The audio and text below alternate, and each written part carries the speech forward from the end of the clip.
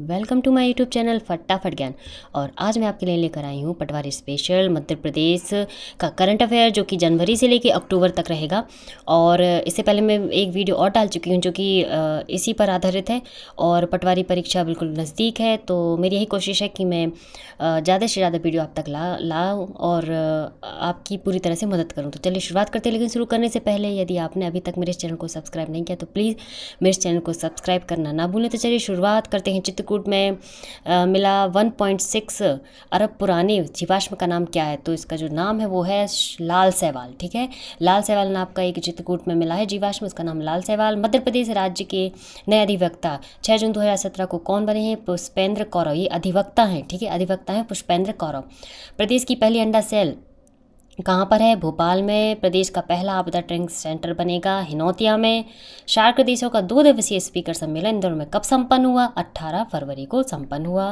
प्रदेश के किस जिले में सोने के भंडार का पता चला है? कटनी जिला में सोने के भंडार का पता चला है। 18 मार्च 2017 को कौन प्रदेश के मध्य प्रदेश हाईकोर्ट के मुख्य न्यायाधीश बने हैं? जस्टिस हेमंत गुप्ता मध्य प्रदेश के हाईकोर्ट के न्यायाधीश बने हैं। ठीक है, ये न्यायाधीश हैं जस्टिस हेमंत गुप्ता। आनंदम योजना की शुरुआत मुख्यमंत्री शिवराज ने कब की? 14 जनवरी 2017 को।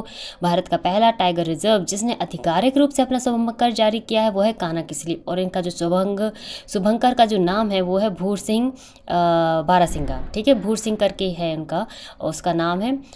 जनवरी दिसंबर को वित्त वर्ष घोषित करने वाला पहला राज्य है मध्य प्रदेश। मई 2017 में जारी स्वच्छता रिपोर्ट 2017 की रैंकिंग में मध्य प्रदेश के शहरों का स्थान पहला है इंदौर, दूसरा है भोपाल और 12वें नंबर पे है उज्जैन। ठीक है ना, तो मध्य प्रदेश के 3 शहर आए हैं इस रिपोर्ट के अंदर में, ये बहुत ही अच्छी बात है। मध्य प्रदेश की कौन सी नदी को जीवित इकाई का दर्जा मिला है? तो नर्मदा को जीवित इकाई का दर्जा दिया गया है। 2016 और 17 का राष्ट्रीय कुमार गंधर्व सम्मान किसे दिया गया है? सांगली की युवा शास्त्रीय गायिका मंजूषा कुलकर्णी को 2016-17 का राष्ट्रीय कुमार गंधर्व सम्मान दिया गया है। स्कूल में प्रतिदिन साला लगने से पहले राष्ट्रीय ध्वज फहराया जाएगा। यह निर्णय किसने लिया है? मध्य प्रदेश सरकार ने यह निर्णय लिया है कि स्कूल में प्रतिदिन साला लगने से पहले राष्ट्रीय ध्वज को फहराया जाएगा। 1 अप्रैल 2017 से मनरेगा में न्यूनतम मजदूरी कितनी हो गई है? 172 रुपये कर दी गई है। पहले 100 रुपये होती थी लेकिन अब 172 कर दी गई है।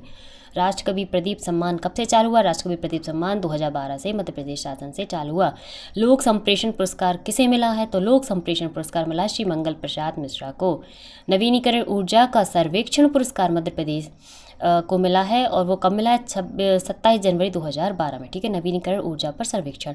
और इसके पहले मैंने ये भी बताया था कि जो कृषि कर्मण अवार्ड भी मध्य प्रदेश को मिल चुका है, वो भी 5 बार मिला है उसको। इस बार जो उसको 15-16 का जो अवार्ड मिला था वो गेहूं के उत्पादन के लिए मिला था। ठीक है, तो बहुत ही अच्छी बात है कि मध्य प्रदेश को 5वीं बार भी कृषि कर्मण अवार्ड से नवाजा गया है। मध्य प्रदेश राज्य संरक्षित स्मारकों की संख्या कितनी हो गई? तो मध्य प्रदेश राज्य संरक्षित जो स्मारक है, मतलब जिनकी सुरक्षा मध्य प्रदेश शासन ने अपने हाथों में लेके रखी है, उन स्मारकों की संख्या हो गई है 497।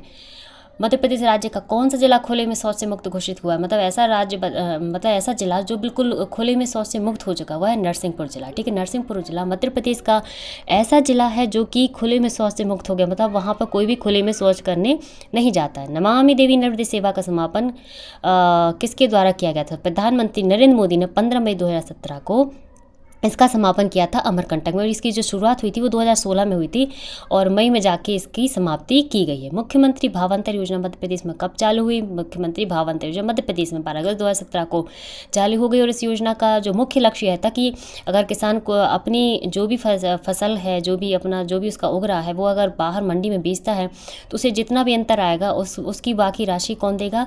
सरकार के द्वारा दी जाएगी। ये बहुत ही अच्छी योजना है जिससे कि किसानों को बहुत अधिक लाभ हो रहा है। और इसका पंजीयन भी हुआ था और फिर से दोबारा अभी वर्तमान समय में फिर से भावांतर योजना पर काम चल रहा है। और इसके अंदर अभी 8 फसलों को रखा गया और कोशिश की जा रही कि ज़्यादा से ज़्यादा फसलों को इसके अंदर रखा जाए। रीवा जिले की 3 बहनों को हाल ही में Limca book of world record में किस कारण दर्जा दिया गया? तो एक साथ पीएच करने के कारण, मतलब इन तीनों बहनों ने एक साथ पीएचडी की है, जिसके कारण इनका जो नाम है Limca book of world record में दर्ज कर दिया गया है। जीएसटी बिल पास करने वाला मध्य प्रदेश कौन सा राज्य बना है? तो जीएसटी बिल पास करने वाला मध्य प्रदेश राज्य का 7वां राज्य बन गया है। ठीक है, मध्य प्रदेश में पतंजलि औषधि वाटिका कहाँ पे है? तो पतंजलि औषधि वाटिका है रीवा जिले में। दिव्यांग के लिए नेशनल स्पोर्ट्स सेंटर कहाँ बनाया जाएगा, तो ये भोपाल में बनाया जाएगा। केन बेतवा परियोजना किस राज्य में प्रस्तावित है, मध्य प्रदेश और उत्तर प्रदेश में केन बेतवा परियोजना प्रस्तावित है। विश्व का पहला टाइगर सफारी पार्क कहाँ खोला गया है, तो विश्व का पहला टाइगर सफारी का मतलब तो जानते ही, मतलब सफारी करने का मतलब होता है घूमने जाना, तो वहाँ पर जो सफारी पार्क खोला गया वो है सतना जिले के मुकुंदपुर में। प्रदेश का पहला राज्य जहाँ तो इलेक्ट्रॉनिक मैन्युफैक्चरिंग है, मध्य प्रदेश। मध्य प्रदेश में विधवा महिलाओं को नया नाम प्रदान किया गया है, कल्याणी। ठीक है, तो अब मध्य प्रदेश में जो विधवा महिलाएं होती हैं उनको अब कल्याणी नाम से जाना जाएगा। कौन सा फिल्म अभिनेता हाल ही में मध्य प्रदेश में शौचालय के गड्ढे साफ करने के कारण सुर्खियों में रहा, तो जी अक्षय कुमार एक ऐसे अभिनेता हैं जो कि मध्य प्रदेश में शौचालय के गड्ढे साफ करने के कारण सुर्खियों में रहे। मध्य प्रदेश में प्रति वर्ष कितने गाँवों को कौशल उन्नयन का प्रशिक्षण देकर उन्हें रोजगार से जोड़ने का प्रयास किया जा रहा है, तो 7.5 लाख और युवाओं को रोजगार से जोड़ने का प्रयास किया जा रहा है। मध्य प्रदेश का 2017 का जो बजट सत्र है वो कब से शुरू हुआ है, तो 21 फरवरी से। किस राज्य में मार्च 2017 में एमपी मोबाइल परियोजना शुरू की गई, तो मध्य प्रदेश राज्य एक ऐसा राज्य है जहां पर 2017 में एमपी मोबाइल परियोजना शुरू की गई। ठीक है, तो ये कुछ क्वेश्चन थे जो कि लगभग 40 क्वेश्चन के आसपास हैं, और ये करंट अफेयर से रिलेटेड क्वेश्चन है जो कि परीक्षा में पूछे जा सकते हैं, पटवारी परीक्षा की दृष्टि से बहुत ही महत्वपूर्ण है। तो आशा करती हूँ कि आपको मेरा वीडियो पसंद आएगा, और मैं जल्द ही एक नई वीडियो के साथ, नए करंट अफेयर के साथ आपके पास फिर से वापस आऊँगी। और मेरा वीडियो देखने के लिए आपका बहुत बहुत धन्यवाद, और प्लीज़ सब्सक्राइब जरूर